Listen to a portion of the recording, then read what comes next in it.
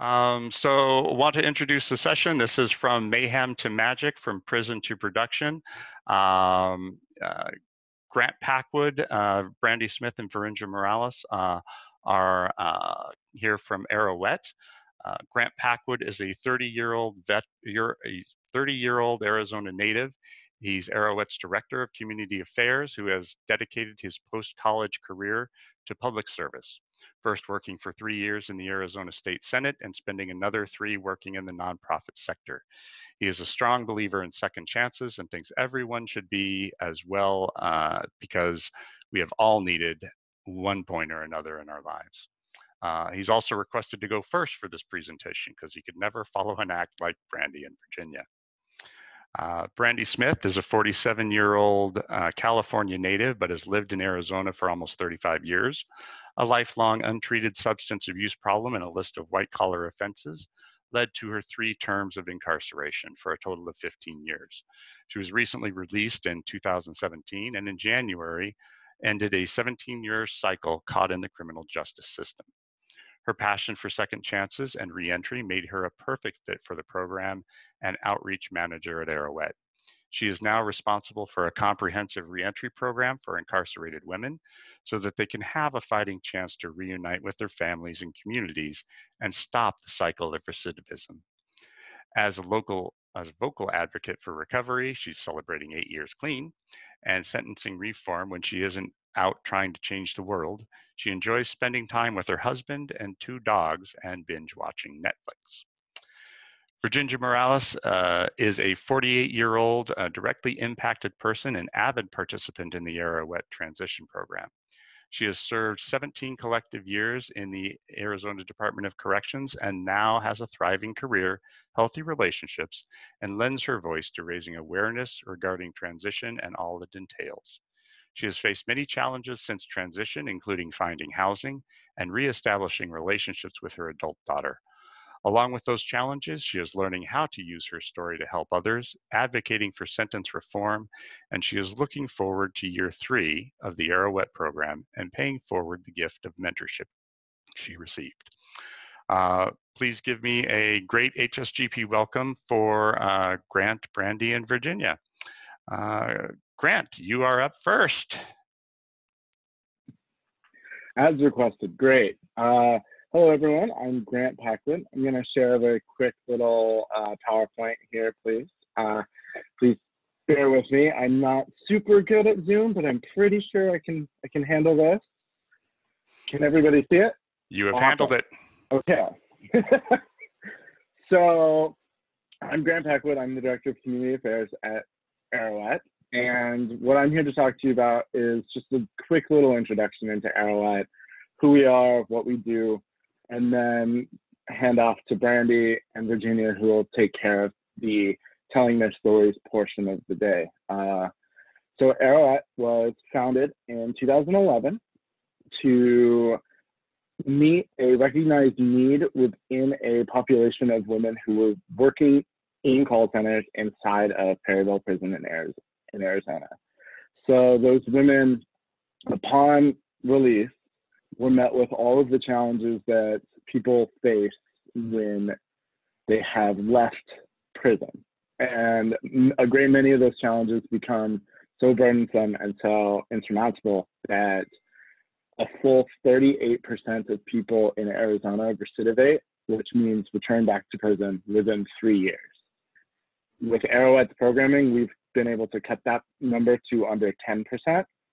And we have done that through an array of programs that are meant to empower women, integrate the workspace, restore and reunify communities that have been destroyed by the cycle of incarceration. Let's see if I can get this. There we go. So this slide shows we refer to it as the Arrowette wheel. It is the 6 spokes of Arrowette, the 6 primary tools we use to help reduce recidivism throughout Arizona and help to give the women that we serve the second chance that they deserve. We do that through advocacy and storytelling, which is what we're here for today. a reentry success model, which it means that people being picked up at the gate, they have clothes, they're taken around to do those first day errands that can really be a make or break it when it comes to a successful release. And those days can range from having to go to DMV and Social Security and somehow get to your parole board and to your second chance housing all before like 5 o'clock. It can be a little bit of a tough day, and I think people don't recognize how valuable that is. And that's one of our programs that we have volunteers support us with. We have a career center, which involves employee training. We do job placements, resume building, workshops on interview skills, all sorts of skills that are necessary to acquire employment in today's economy. And I mean, with what's happening right now, we don't really know how many more skills people are going to need. So having that support is going to be key to getting women into the workforce. We work in educational attainment, so professional development, encouraging people to acquire new education, new skills.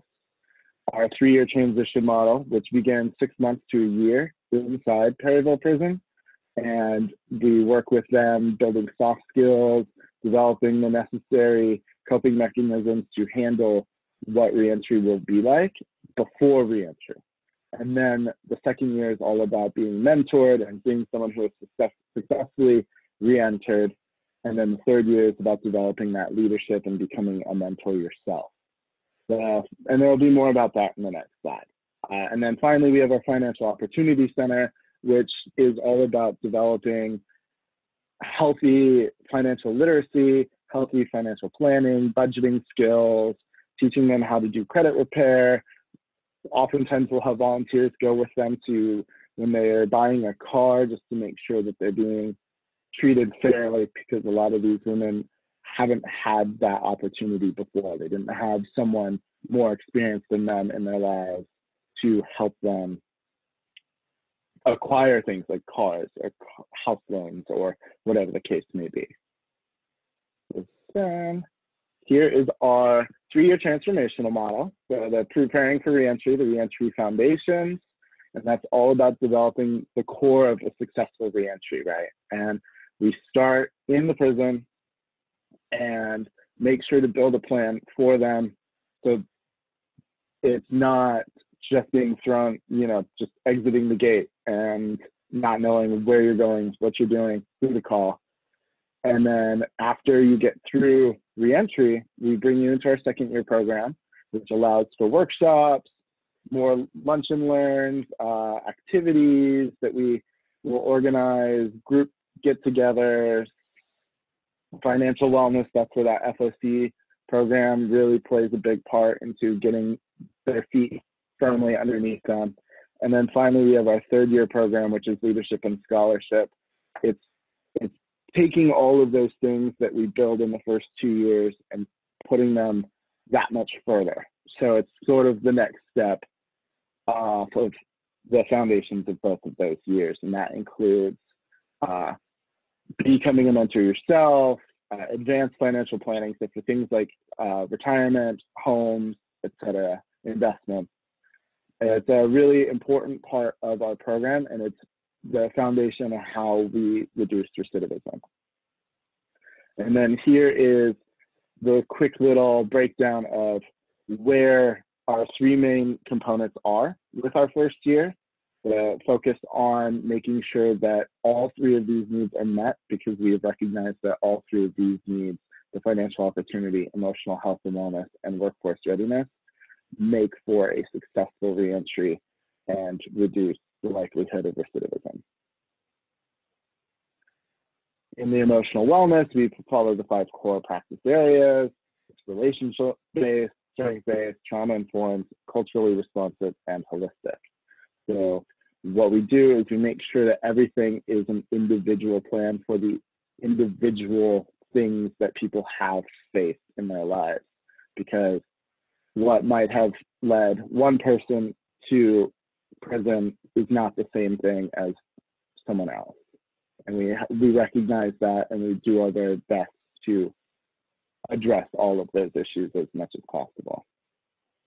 Arrowette is an important part of a successful reentry program in the community because we address 7 of the 8 needs that a nationwide poll released on what the newly released need. The one thing that we don't really yet address too much of is veterans benefits, and that's just because the population we serve isn't very high in terms of service. I'm sure once that population number changes, we'll adjust and become more versed in dealing with the VA and veteran services and benefits. And so that's a quick little introduction to Arrowette. What we're doing today is all about storytelling, so I want to make sure that we have as much time as possible for both Brandy and Virginia to tell their stories. Brandy is going to go first, and I'm going to hand it off to Brandy, and I think that's it for me today. Thank you, Grant. Hi, everyone. I'm Brandy. I appreciate being invited here today. This is an exciting time for us. It's always an awesome opportunity to get to share our stories and try to, I guess, make an impact on changing the hearts and minds of people who maybe don't know a lot about incarceration. So right now there are over 44,000 local, state, and federal barriers to stability for people with felony convictions, and I'm one of them. I have spent over half my adult life in the criminal justice system, and being caught in the cycle of incarceration, it creates barriers like housing and access to medical care, community re-engagement. For example, if you have a felony conviction, you are oftentimes unable or not allowed to volunteer in your community, right? Just to volunteer. So I've faced a lot of obstacles in my journey, but I didn't start out as one of those people who you would think was most likely to fail. I grew up in an upper middle class family. I was fortunate enough to have every opportunity to succeed. I was a straight A student. I had a 2-parent household, safe,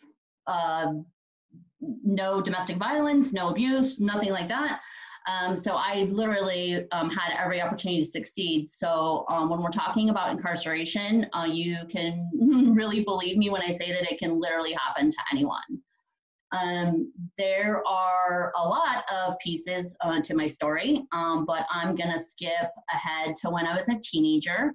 My substance abuse addiction, it was really an unknown monster to my suburban parents. They were very naive. Nobody in our family had ever had a substance abuse problem. They did not know what they were dealing with. They tried to support me. They were supporting what they thought was a mental health issue, which now in this current day, they are really starting to connect mental health disorders to substance abuse addiction. They are tied very closely. But back in the 80s and 90s, that wasn't the case. So they, in trying to support me, I was the oldest of 5 girls. What they ended up doing was enabling me, right? They intervened in a lot of things. They threw a lot of money at all of the interesting situations I found myself in. And even though I have been doing drugs since before I could drive a car, I did not end up going to prison until I was 29. At that point, geez, it was a lot of broken dreams, I would say, for my parents and for myself. Because I was a straight A student and on drugs, I had a free ride to NAU. And because of my addiction, I ended up derailing from that path. So all the things that this upper middle class family thought that they were going to provide for me, they never materialized. So broken dreams, a lot of broken promises, bad choices on my part, and definitely a debilitating drug addiction. It finally forged my path onto a concrete cell in Goodyear, Arizona in 2003. I had spent 3 years incarcerated the first time. My incarceration wasn't the only reason that my family fell apart, but it did play a big part in it. Anytime someone is incarcerated, they are not the only one doing time. Their entire family is. Everything is scheduled around going to visit, sending money, phone calls, what's going on with their loved one who's in prison. So my family definitely did as much prison time as I did. So my family, my parents ended up getting divorced. So my family was falling apart. I had 2 of my youngest siblings out on the street, also on drugs. I really thought that at that point that I had hit rock bottom, right? There couldn't possibly be any further for me to fall. But with my felony conviction, I hadn't tried to re-enter yet. I hadn't tried to come home now with this shiny new felony conviction. And I had no idea what I was in for. I tried to do things different when I got out of prison the first time, even though I had an offer of family support. Like I mentioned, my family inadvertently was enabling me. They were constantly covering for me, paying legal fees, bailing me out of jail, paying my bills for me.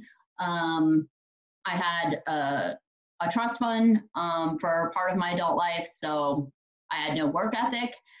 So all the things that my parents had tried to do for me and for my siblings, it wasn't enough, right? So I wanted to try and stand on my own and take care of myself. So when I was released from prison the first time, I had a check for $136. I had a 10-day temporary prison ID, not a state ID, and the set of clothes that my sister had brought me. So I figured I could stay the night at my dad's. I'll get to see my kids, get something to eat. My kids, when I went to prison, were 9 and 11. And so they were 15 and about 12 and a half, 13 when I came home. So I came home to teenagers that had just enough time to be mad at me, right? I was gone. I had chose drugs over them.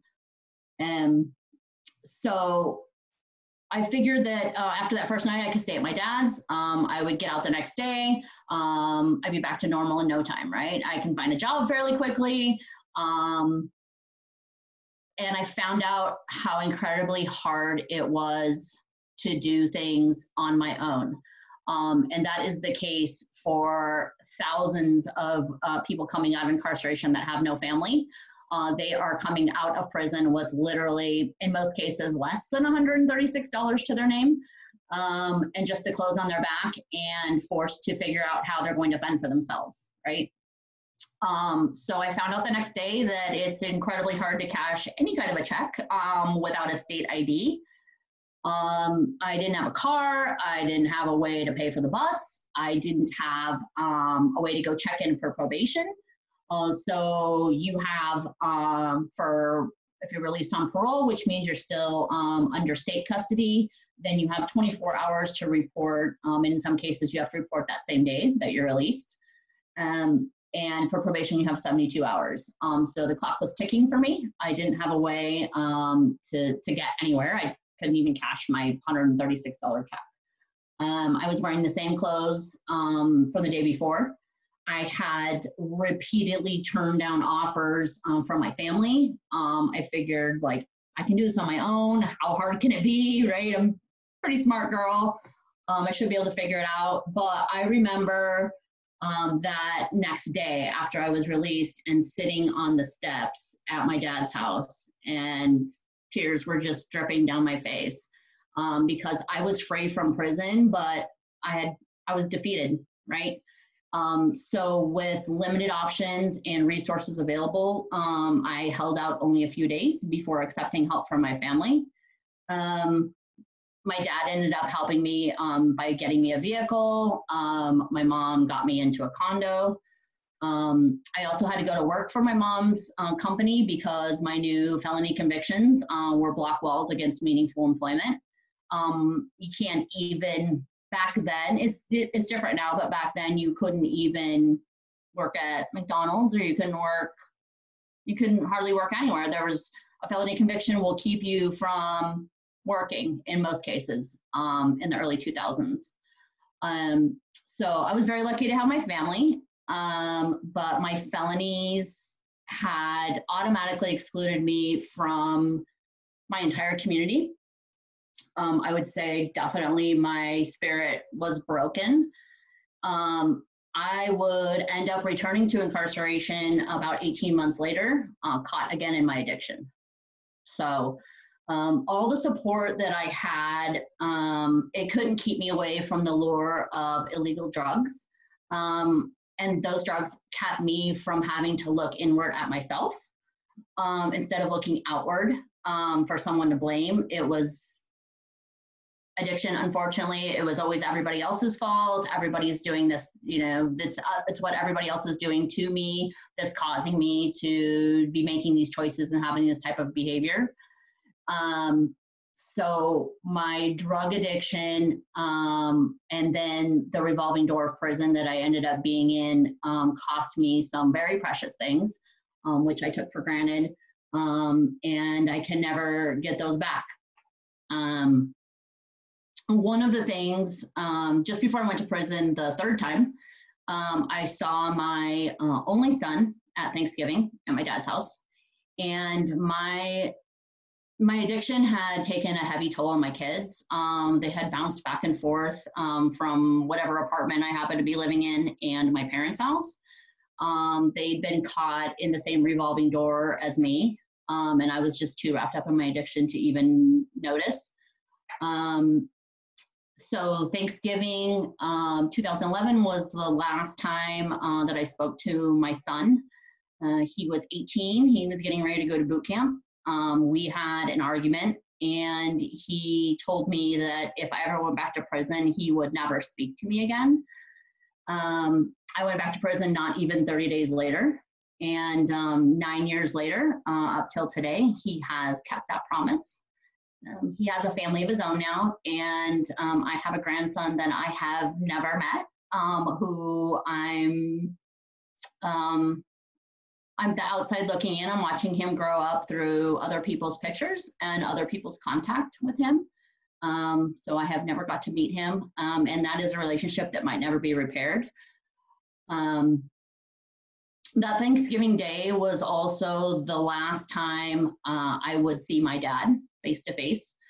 He was diagnosed with colon cancer in the beginning of 2011, and he begged me to get treatment and get help and get my life together to do something. And to be honest with you, I never thought that the best man that I ever knew wouldn't be around to see me succeed, to see me. I guess I didn't think that he was ever not going to be around forever. Sorry, he died 9 months before I was released from prison, and he never got to see the person that I am today. So he never got to see his oldest child be something more than a drug addict. Sorry.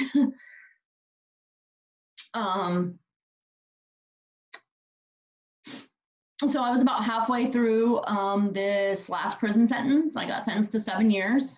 I was about halfway through before I really started to work on myself. For the first time in prison, I started trying to be the person that I wanted to be, not the person that I had always been. I took a lot of college courses. I participated in a 6-month long substance abuse program. I worked really, really hard at being trustworthy and responsible, things I had never done. I learned how to have a work ethic, be accountable for my actions.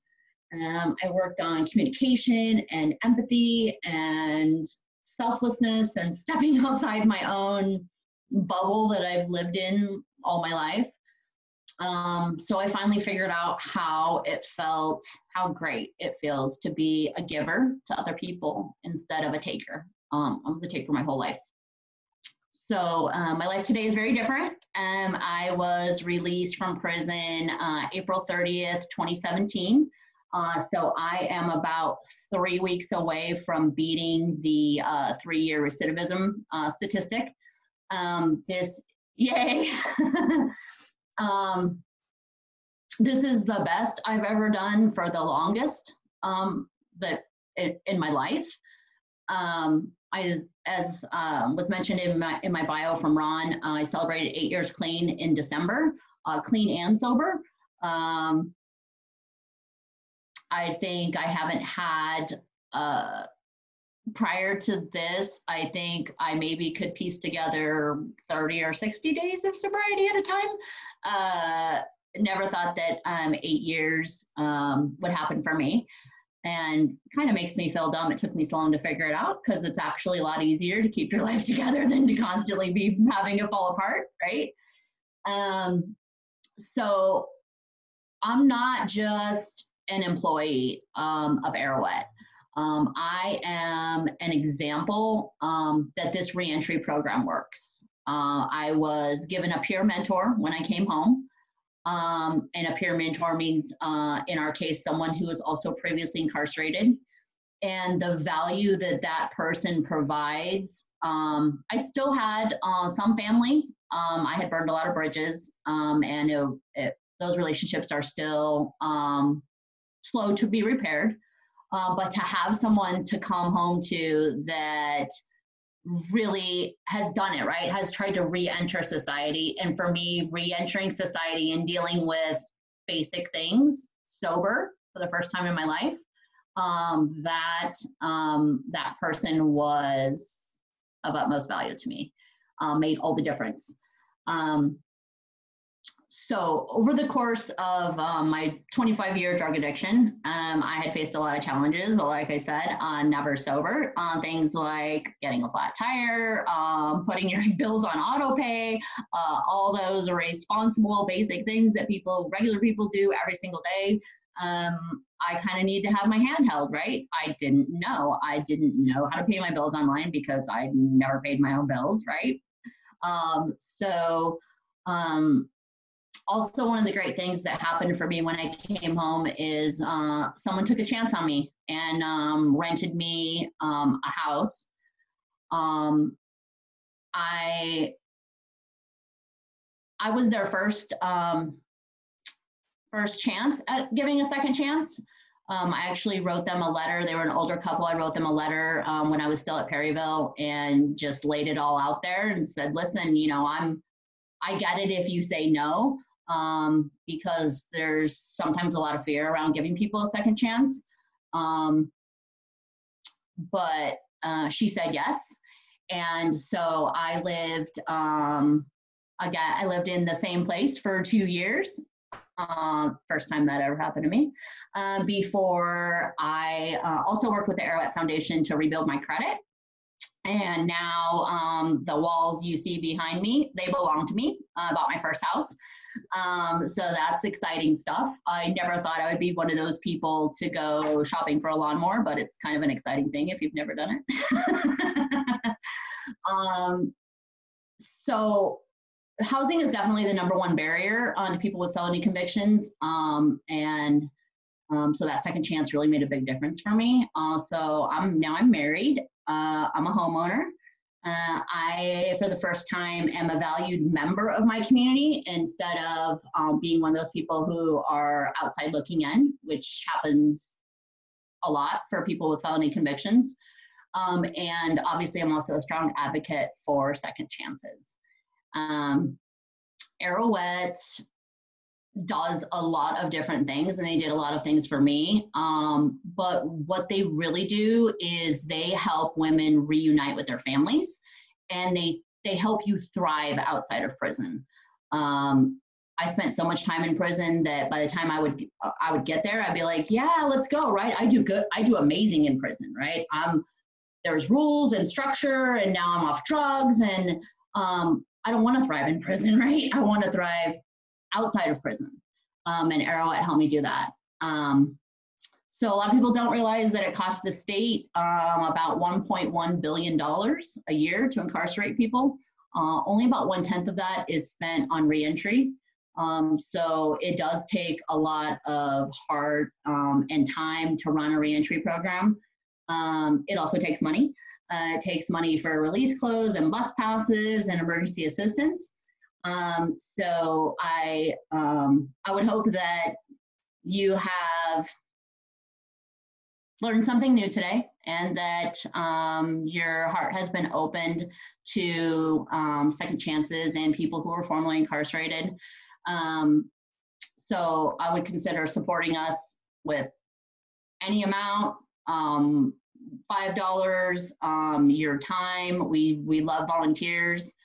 And if you ever get the opportunity to meet someone who has been previously incarcerated, please consider opening your heart and giving them a second chance. Because again, I'm Brandy Smith, and today I am thriving because I had a second chance. I appreciate your time. Virginia, I'm going to pass it over to Virginia.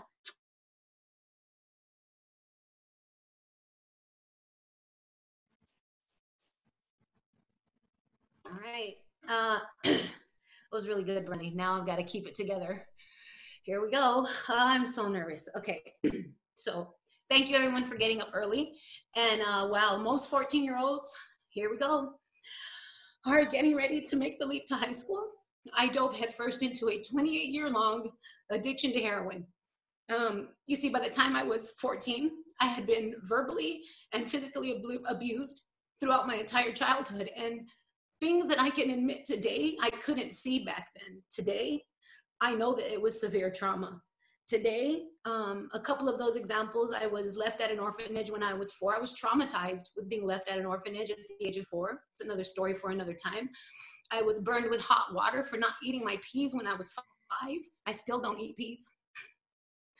So by the time I was 14, I knew with every piece of me that I served no purpose, that there was really no reason I didn't make a difference to anyone, because the one person who's supposed to love you unconditionally found fault in my very being.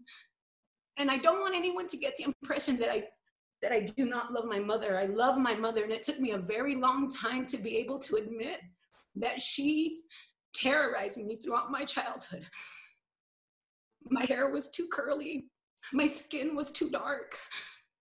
I didn't fit into her picture of what a perfect little family should look like.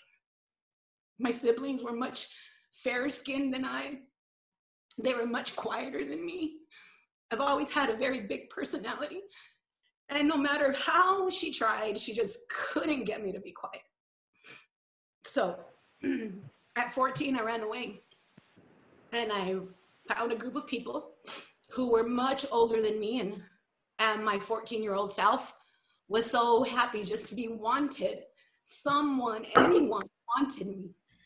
And so when I was introduced to heroin by this group of older people, I finally felt comfortable in my own skin. And for someone who spent the majority of their life just knowing that even the way they breathed was wrong, to feel comfortable, I finally felt like I was home. And that led to 28 years, right, of just cycling in and out of the Arizona Department of Corrections, biding my time until I could get back to using heroin again. I had sunk so far into my own addiction that I truly believed that I could do nothing more than heroin. That was the reason why I was put on this earth. And so I set forth to be the very best little dope fiend I could be. But if you have any experience with addiction, you know that being the best and addiction don't go hand in hand. So I was in prison 5 times. 5 times I cycled in and out of the Arizona Department of Corrections, all because of my addiction. The first time I was 24 years old, and the judge had the opportunity to send me to rehab or send me to prison. She chose prison. And I'm not saying that my life would have changed at that time had I been given rehab, but I don't know that it wouldn't have. It was easier to send me to prison. And so I embraced it. And it got to the point, I mean, 5 times, come on, really? So it got to the point where I would tell the girls, okay, I'll be back, save my shoes. Sounded funny then, but it wasn't so funny living that. So the 3rd time I was in prison, I found this second chance company that operated inside of Perryville. And it was really hard to get into this place, right? There's 2,400 women. How many women? There's a lot of women in Perryville. My friend Brandy's better at the statistics than I am, but there's a lot of us in there, and we all want that job. And so when I applied, there was 175 women who applied, and I was chosen. I got the golden ticket, and for once in my life, I thought, oh my gosh, maybe there's more to me. But that was quickly squashed with all of the other ideas that were going on in my head because I was soon to be released. And, you know, I'm going to go back to do what I do before, because at the end of the day, it doesn't really matter. What I do, what I say, how I live, doesn't really matter to anybody. So fast forward, the 5th time in prison, right? Here we go again. I'm an older woman. I'm a woman of a certain age, I like to say. And I knew I was looking at 6.5 years for a simple property crime. You see, anytime I've been to prison, it was driven by my addiction. I do not have any victims. I did not hurt anybody. It was all possession, $10 of heroin the first time, $20 of crack cocaine the second time, little things like that. And so this 5th time, I guess, you know, the criminal justice system got tired of seeing my name, and I had a plea from 4 to 18 years. And I could not believe that my addiction could potentially cost me, for all intents and purposes, the rest of my life, 18 years. And so while I was sitting in jail before sentencing, I'm trying to figure out, you know, I've got all my people rallied, and I've got letters coming in testifying to what a great person I really am when I'm not on drugs. So luckily, I got 6.5 years, but I knew that something had to change. And I knew that the change had to start with me. And during this time, my mother, she passed away in 2012. And I honestly believe that was the catalyst to allowing me to change. Because for so long, I couldn't speak about the things she did to me because it felt so disloyal. It felt like, how could I talk that way about my mother? How could I admit to someone else the way she terrorized me as a child? And it took a really long time. Peeling back those layers, 6.5 years will get you to thinking. And so I pulled back every layer, and I came to terms with the abuse that I suffered, but more importantly, the harm that I caused other people. You see, I have 3 children, and I didn't raise one of them. I chose heroin over my children, and it kills me every day to admit that. But the really cool thing is that I forgive myself for that now, because that was my excuse to keep me in my addiction. Because what kind of woman leaves their children? And how do I deserve happiness when I walked out on the one thing I was supposed to be good at? A lot of shame and a lot of guilt kept me wrapped in my addiction until I understood that was not really who I was, and that was the things I did to survive. You see, my whole life I thought I was such a survivor because of my childhood. And I heard someone say it yesterday. Turns out I was living my life as a victim the whole time. Today, life is very different. On the 3rd, 2 days ago, I celebrated 7 years of sobriety. I was released from I can't believe it. I was released from the Arizona Department of Corrections May 14th, 2018. And it looks like I'm gonna make it to 2 years out. Never in my life would I think that this was possible. I have a career today. I am a training specialist, and I get to share with other people on how to make some big money. And I'm pretty good at my job, which blows my mind every day, because I really thought that all I could do was heroin. And the things I do today, I get to share my story. Today, I get to hopefully change the perception of the formerly incarcerated. And the one thing I'd like to say is that if it were not for second chances, I would never know that this version of my life existed. I would never know that I could do the things that I do today. And I thank you for listening. But what I would ask is that if it were not, okay, so I've been released from prison 5 times, right? This is the 5th time. And the huge difference maker in my life today was, 1, the change in my attitude that I made for myself while I was inside. The decision that I made that drugs are no longer an option. And I've had a lot of challenges raising an adult or being a part of an parenting an adult child that you did not raise. Man, it's the hardest thing I've ever had to do. But I love that my kid's asleep in her bedroom right now. I love it. Nothing makes me happier. I've got 2 cats, pretty responsible for them. My life is amazing, and it's because the difference maker in my transition today is the Arrowette Foundation. And I never like to say that I don't like to label my transition a success, because it implies that it's over. And every single day there is something new. Every single day there's a new feeling, a new something. And I'll tell you, Brandy's on speed dial. Allison's on speed dial. I just emailed Grant the other day. The Arrowette Foundation, the people that make up that program keep me sane today. And I would ask that you consider supporting a nonprofit organization such as Arrowette. $5 can make all the difference for someone getting to a job interview, or mentoring someone, showing someone that there is another side of life that's theirs for the taking. And just believing in someone, because without hope, what are we all here for? My name is Virginia Mireles. Thank you for listening. Thank you, Virginia. That was powerful and beautiful. Thank you. Thank you. Would we like to get into questions and answers? If anyone has a question, feel free to raise your hand, unmute, and ask away.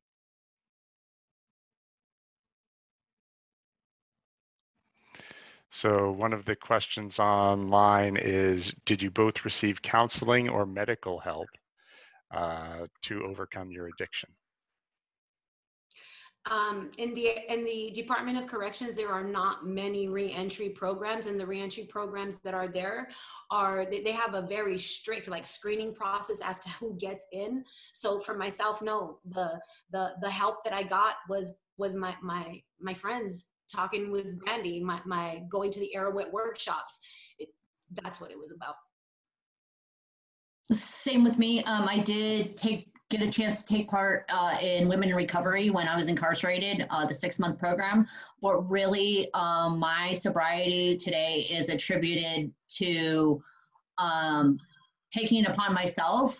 Just like in my addiction, I did whatever it took every single day to feed that addiction. And today I do whatever it takes to not go back.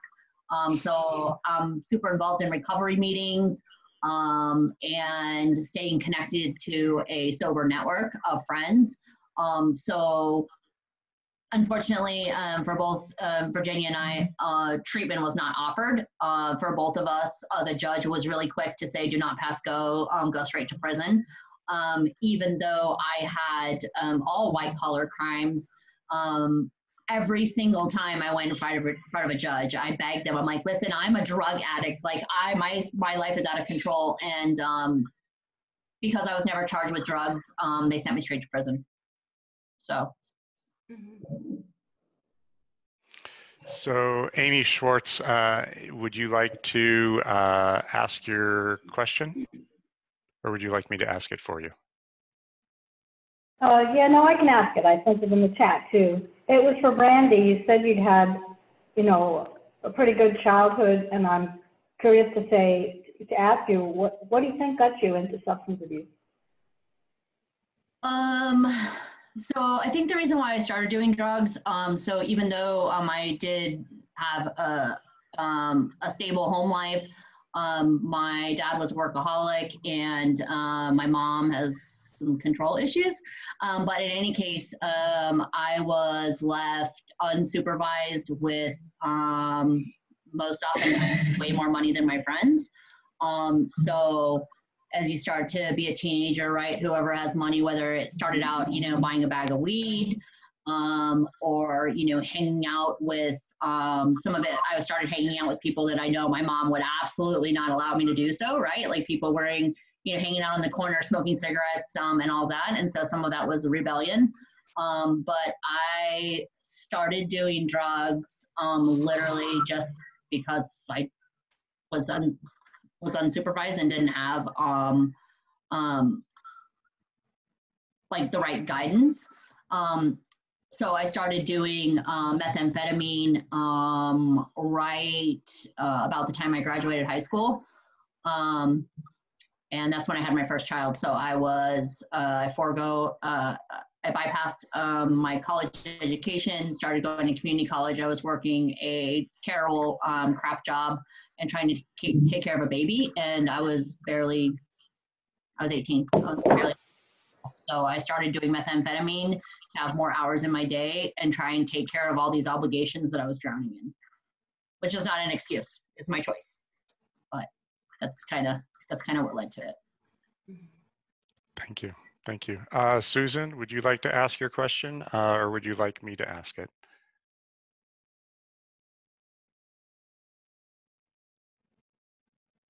All right. The question is, people who need help should not be imprisoned. Suggestions for changing the system? Well, that's a loaded question. I didn't hear the question. Oh, people who need help should not be imprisoned. Suggestions for changing the system. We got a meeting tomorrow night to talk about it. I'll send you the invite.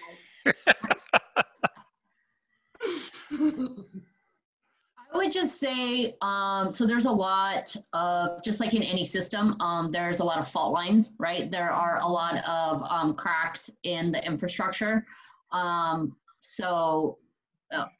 Some of it has to do with sentencing reform. Some of it has to do with, a lot of it has to do with the perception that people have about people who commit crimes. And I understand that the system, at least in Arizona, unfortunately is overloaded. But that is not an excuse to throw people away. I think one thing we can do to try to help ignite change is attending meetings like this, right? Educating ourselves, and when you get the chance, don't automatically assume that it's the person who was formerly incarcerated, because in today's world we see so many news stories about this person recidivated, this person got let out of prison, and they went on this horrible crime spree.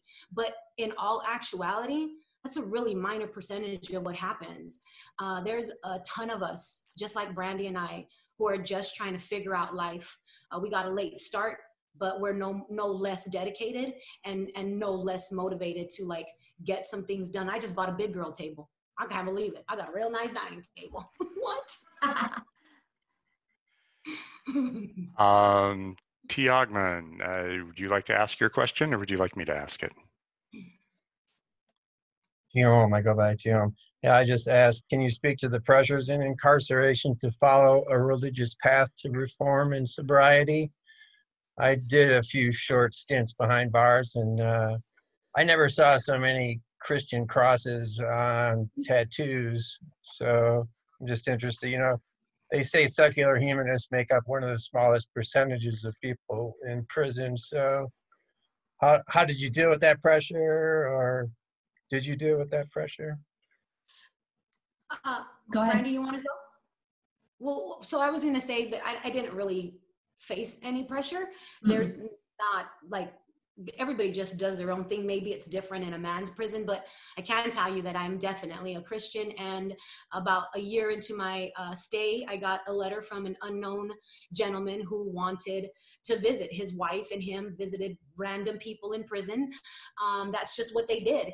And so they found, how they found me, I have no idea. And this man visited me for 3 years, every Saturday. I think he missed about 2 Saturdays. He's my grandpa today, and we go to church every Sunday. And they truly showed me what loving someone just because they're a person really meant. And I never, ever in my life did I experience that before. They wanted good for me. Yes, they were Christian. They wanted good for me just because I was a person. I was worthy of good things. And yeah, they're family today. I love my grandma. Can I ask a question? Please. Both of you say that really it wasn't anything outside that you made the decision to change your life. You needed the help. Once you made the decision, you needed the help. But the actual change was from inside you. So how, and there are probably a lot of other people who have that inside of them, but they can't get in touch with it. What could society do, or what could the prisons do to help people who are ready, but just haven't recognized that they have it inside of them to do it? Because that's the first step. And how can we help? So for people who, and I can only speak from my own experience, I was a super slow learner, right? It took me to be sitting in prison for the 3rd time in my mid-40s with now my kids grown. My kids grew up while I was busy being in and out of prison. So unfortunately for me, I had to, I lost a lot of things, and I gave up a lot of my freedom and a lot of time. And literally it was me sitting in prison for the 3rd time, over 40 years old, saying like, this has got to change. I think that people who have it in them to change, you can be supportive and make sure you're not enabling them. And just remind people of all the things they have to lose, because I knew them just by knowing them, but I never had anybody to say like, listen, this is what it's going to cost you. And I guess in the middle of a drug addiction, it might not have made much difference, because if it was just because my kids or just because my dad, I could have got sober and got my life together, then obviously I would have chose to do so. That's not how addiction works though. So. Yeah. Yeah. Excellent. One other question from Jim V. Jim, would you like to ask it?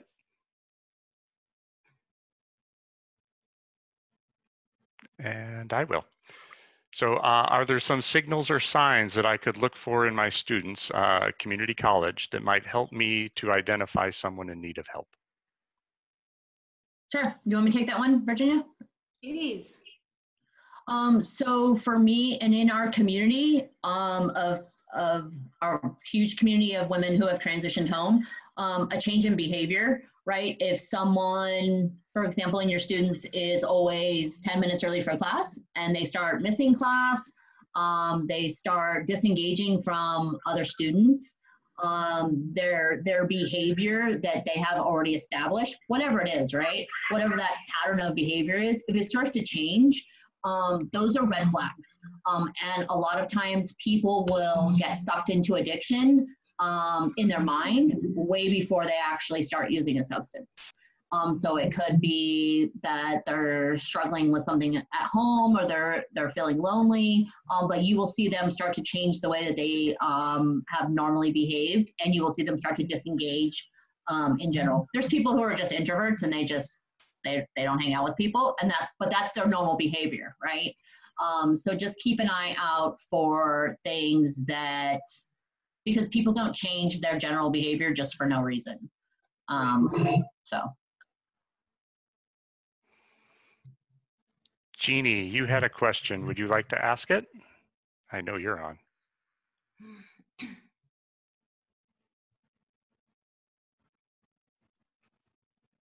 Okay, I'll ask it. Did you get any help from high school counselors? If no, would that have made a difference in decisions you made in your life?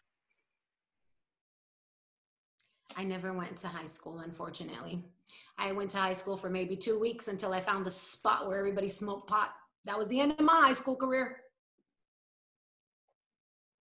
Yeah, for me, a high school counselor, I don't think would have made much of a difference, just because teenagers, just regular teen, not using drugs, not like anything, they're super resistant to like people getting in their business and getting involved in what they're doing. And then you add a drug addiction on top of that. So I got really good at hiding what was going on, at manipulating the adults that were around me. And so even had a high school counselor, and I'm only speaking for myself, I'm not saying in general that they can't help people. But for me, it wouldn't have made a difference. I was already on my path of self-destruction, unfortunately. I think that that's really the most cunning part about drug addiction, is that no one can pray it away for you. If that was the case, I would have been sober a long time ago. No one can wish it away for you. And even though when you have moments of clarity in your addiction, like it's impossible to stop in the middle of your addiction and say, you know what, I've got to make some changes. This has got to happen. And you change your life. It's unfortunate, but you have to hit whatever your own bottom is. Mm-hmm. And the most important piece is having that one person who every time you dust yourself off, they believe that, you know what, this is going to be the time. I know that this is going to be the time she gets her act together. And even if it's not, that the next time they try again, that we believe, that we hope, that we do everything we can. Because who knew that this was going to be the time I got it? Nobody knew. Like nobody, my aunt, she didn't know that this was the time I was going to get it. But yet every single time, there she is, just, you're going to get it this time. I know you are. And it's just a decision that every single person has to come to for themselves. And I don't know what that is, because I gave up everything to heroin. My children, my family, my youth. I gave up everything to heroin willingly. And the day came when I asked a mentor, what was the one thing that would truly help me when I got out of prison? And he told me, practice discipline. And so now it's a big sign in my room, and I practice discipline every day, every single day. And it's worked so far. So fingers crossed. No fingers crossed. I got this. It's not about luck. Excellent, excellent. So how would secular humanism and humanist organizations help reduce recidivism and participate with incarcerated individuals? I think that humanist organizations are already doing, you guys are already doing an amazing job at just staying connected on all things that make us human, right? And I think that just now hearing our stories, right? And the people who you come in contact with, 6 feet away, of course, but the people you come in contact with, that you talk to on the phone or you talk to on a Zoom, right? Start to share the story, start to spread the awareness, because that's really what it comes down to on what's going to make a difference, is that erasing the stigma of incarceration, right? I went to prison because I broke the law, right? I also went to prison because I wasn't offered, because I was a drug addict, right? But I still broke the law. So there's accountability for that. Like, there's a price to be paid for breaking the law. But and all the changes started within me, right? But if it weren't for people outside of me who were like, let's give her another chance. And to your point, I've had 784 second chances from people who know me and love me, right? But I wasn't ready for those.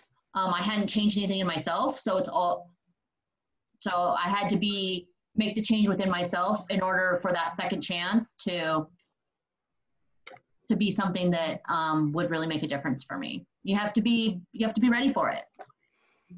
Yeah, and I was going to use this to wrap up in the values, but the values of the 10 commitments that this aligns with is peace and social justice, right? I will help people solve problems and handle disagreements in ways that are fair for everyone, with the focus towards restorative justice.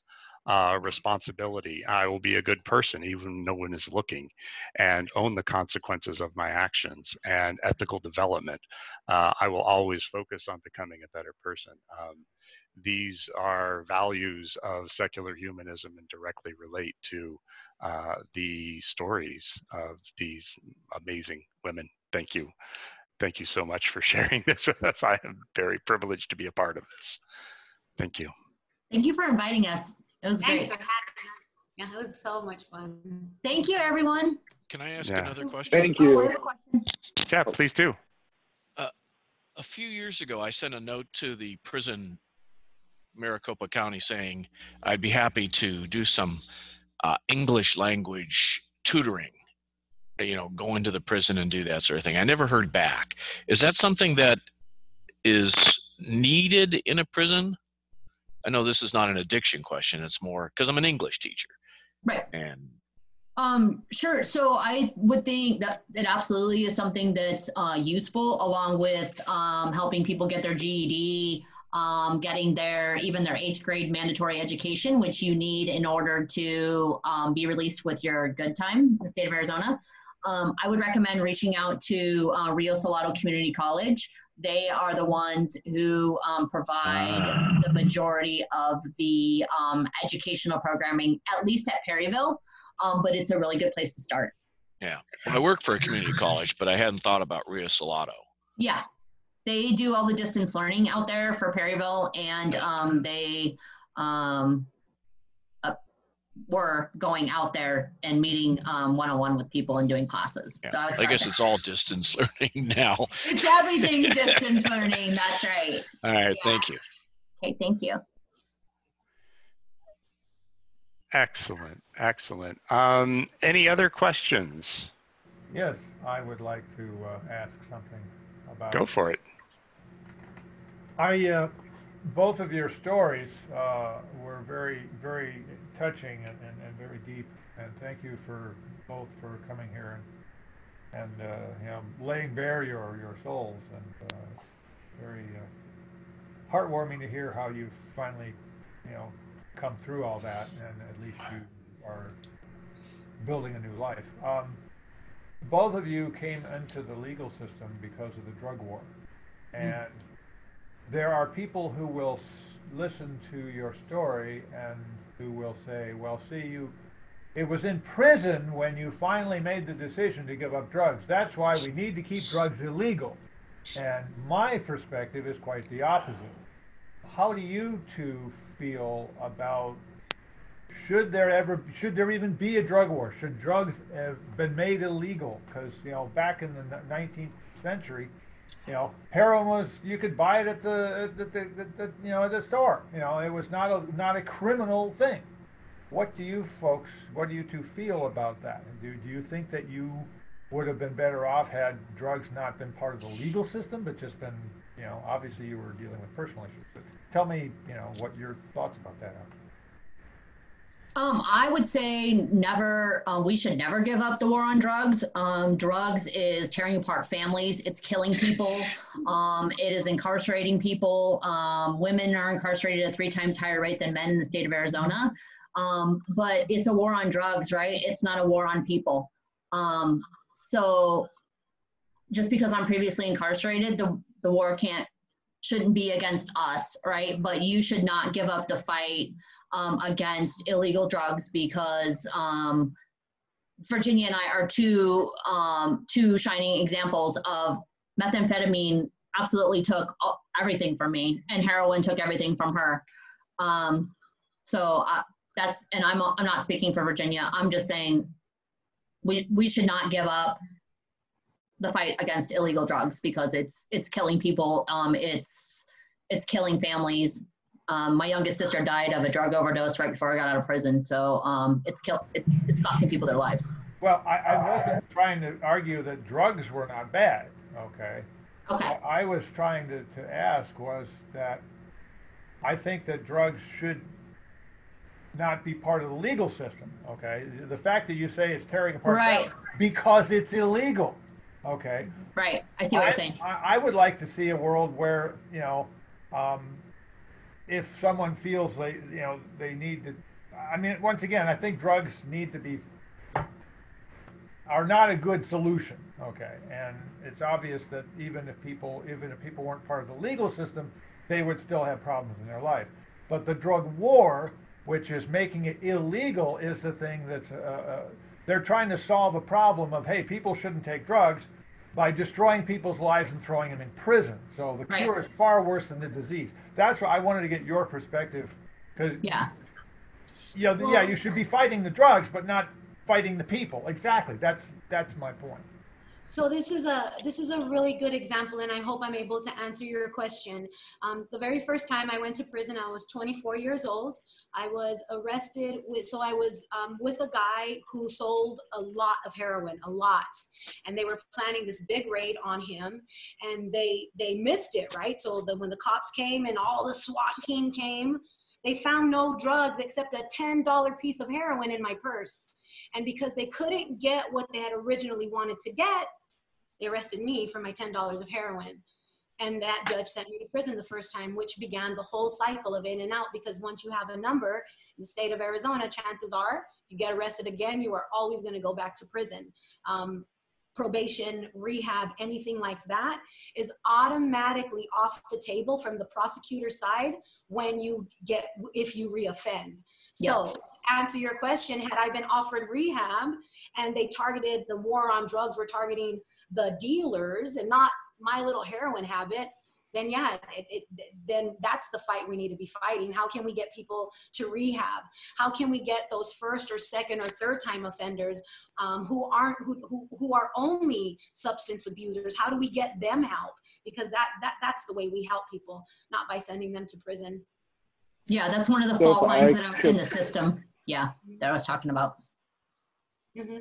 So if I could just step in and say, I think what they're trying to say is that they believe that drug use should be destigmatized and not necessarily, it's not really about the drug war in their mind. It's about the stigmatization of you're a drug user, you're a criminal, go to prison, do not pass go. When oftentimes, to borrow a phrase from Brandy, oftentimes drug users turn towards substance as a means of coping with things that they are unable to cope with.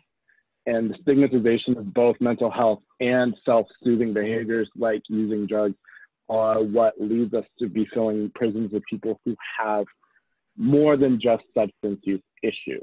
And because mental health is stigmatized and it's not treated in the same way that physical health is treated, we often see people go to prison when what they truly need is a rehab program that is designed for them. And so I can even tie it back to a previous question about how this is about humanist secularism. And I mean, there are plenty of people in our program for whom a specific denominational program would not work for them because they don't identify with any one particular faith, or the tenets of humanism would resonate more with them than, say, someone for who the Christian tenets would. And so stigmatization is really truly what we need to be fighting here, both of mental health, drug addiction, people who have been forced to endure traumas. And that's really where Brandy and Virginia are sort of coming from in this conversation, I think. I hope I'm not speaking for you guys, but I think that ultimately is where the line is. It's the stigma that gets attached to them just because they were drug addicts, just because they've been to prison. That's sort of what Arrowhead is here to fight against. Yeah, I completely agree with you, and I think that the idea of stigmatizing people, that's the source of the problem. And by the worst stigma can be is throwing somebody in a cage. and then destroying their future life, you know. So yeah, there are other countries like that have. I mean, we're starting to do that now here in this country, but yeah, Portugal has yeah, decriminalized all. And Yeah. I also want to point out, I don't think they were trying to say anything. I understood very clearly. Yeah, it was a beautiful community. I really love that. Thank you very much, guys. If anyone needs or wants additional contact information for the Department of Corrections or Arrowette, Kevin Hondo Hickman of the Reason Risers is willing to field those, as well as going directly to Arrowette. They're also holding a fundraiser at the conclusion of the pandemic to support Arrowette and their mission. And yes, I in general believe that we are harming people who are suffering and are treating that suffering with addictions, whether it's chemical addiction or behavioral addictions. Those individuals need help, and incarceration is not the solution. Getting them the help is the solution. So, excellent, excellent. And smart recovery, yes, smart recovery. Yes, yes, yes. So any other questions before we wrap up the recording? And again, you're all welcome to hang out and continue to ask questions and answers. I just want to wrap it. If you appreciate the Humanist Society of Greater Phoenix and would like to see more, then subscribe to our channel and check us out on Patreon. Links are in the description.